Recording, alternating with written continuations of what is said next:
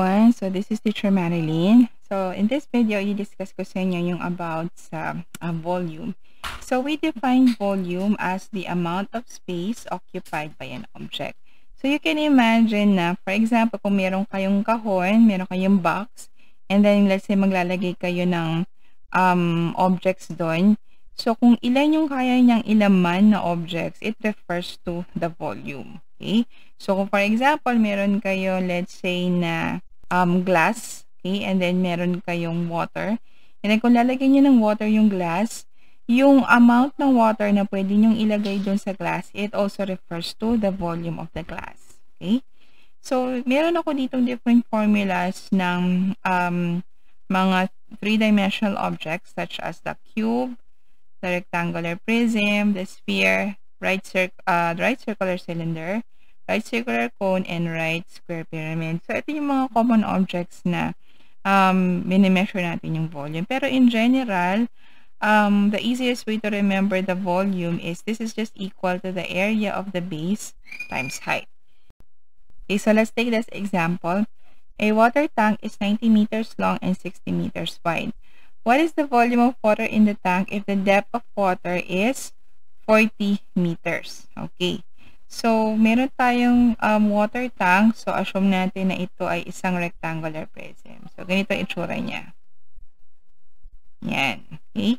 So, wherein, ang sabi dyan, meron tayong length na 90 meters. And then, meron tayong width na 60 meters. And then, yung depth ng ating water is 40 meters. So, let's compute for the volume. Okay, so that will be LWH. So, length, width, times height. So, that's, length natin is 90. And then, times 60 meters, the width. And then, yung ating height na 40 meters. So, yung volume ng water will be, so this is 216,000 cubic meters. Yan. So, let's try this example. Near stores his iguana food in a can that is 8 inches tall and has a diameter of 6 inches. He stores his hamster food in a can that is 10 inches tall and has a diameter of 5 inches. Which can is larger? So, sa problem na to, nagko-compare tayo ng dalawang cans. So, since yung mga can is in the shape of a cylinder, so, una muna natin i-compute yung volume ng first can. Okay, so, ito yung pinaglalagyan niya ng iguana food. So, meron daw tong height na 8 inches. And then, it has a diameter of 6 inches. So, 6 inches ang kanyang diameter. So, since ang diameter natin is 6 inches, so that means ang ating radius, so di-divide lang natin to by 2. So, that's 3 inches. Okay, so to compute for the volume of the iguana can, so lalagay ko lang dito I. So, that is pi r squared h. Okay, so yung palitan natin ng 3.1416.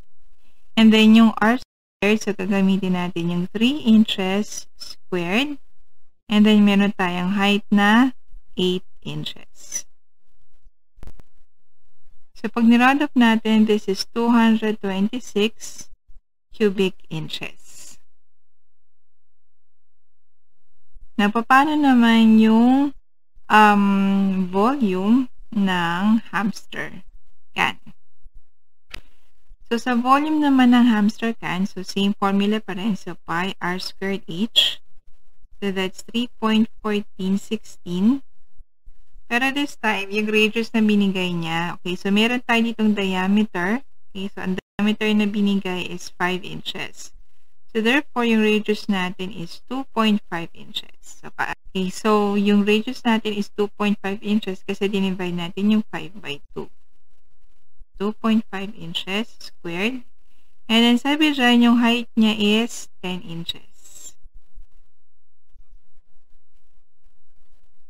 So, yung volume ng ating hamster can is 196 cubic inches.